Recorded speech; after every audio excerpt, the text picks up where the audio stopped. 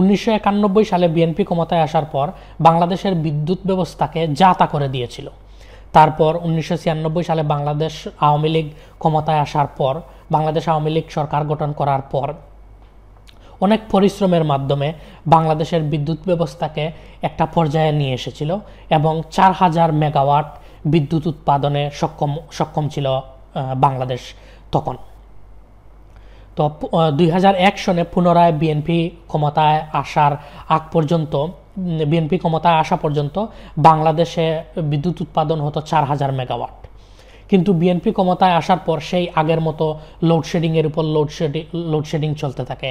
দিনে 12 থেকে 14 ঘন্টা বিদ্যুৎ থাকতো না বাংলাদেশে।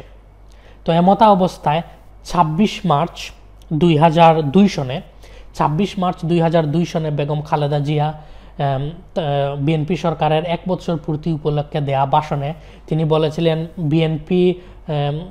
বিএনপি ক্ষমতায় থাকা অবস্থায় বাংলাদেশের বিদ্যুৎ ব্যবস্থাকে তিনি অনেক উন্নত করে তুলবেন এবং 10,000 মেগাওয়াট পর্যন্ত নাকি বিদ্যুৎ উৎপাদনে সক্ষম হবে বাংলাদেশ তার আমলে।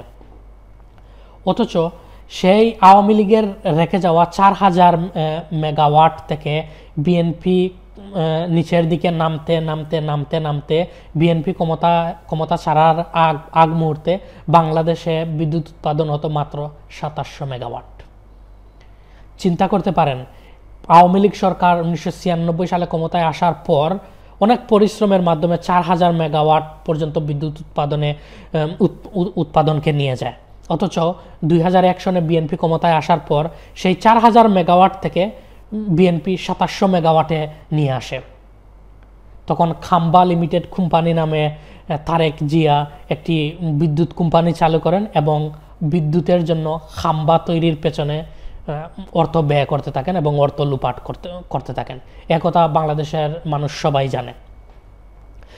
তো সেই 4000 মেগাওয়াট থেকে 2700 মেগাওয়াটে নামিয়ে আনেন তারা বাংলাদেশের বিদ্যুৎ উৎপাদন ক্ষমতা। তারপর 2008 সনে আবার যখন বাংলাদেশ আওয়ামী লীগ ক্ষমতায় আসলো, তখন আবার বিদ্যুৎ উৎপাদনের কাজে আবার হাত দেওয়া হলো নতুনভাবে এবং এখন বাংলাদেশ বিদ্যুৎ উৎপাদন করতে পারে 16,000 মেগাওয়াট। কোথায় 2700 মেগাওয়াট থেকে 16,000 মেগাওয়াট। চিন্তা করতে পারেন বাংলাদেশ বিদ্যুতে কতটা এগিয়েছে।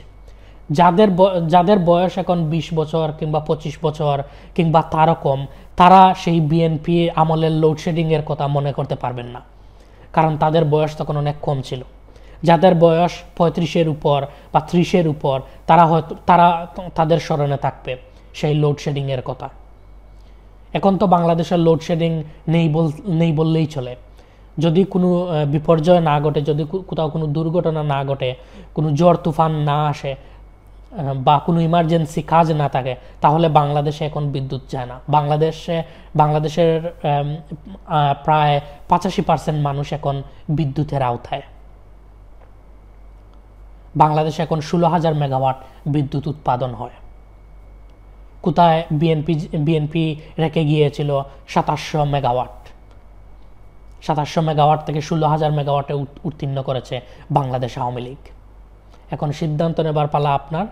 আপনি নৌকায় ভোট দেবেন না অন্য কোথাও, বাংলাদেশ আওয়ামী লীগকে ভোট দেবেন না অন্য কোথাও। ধন্যবাদ।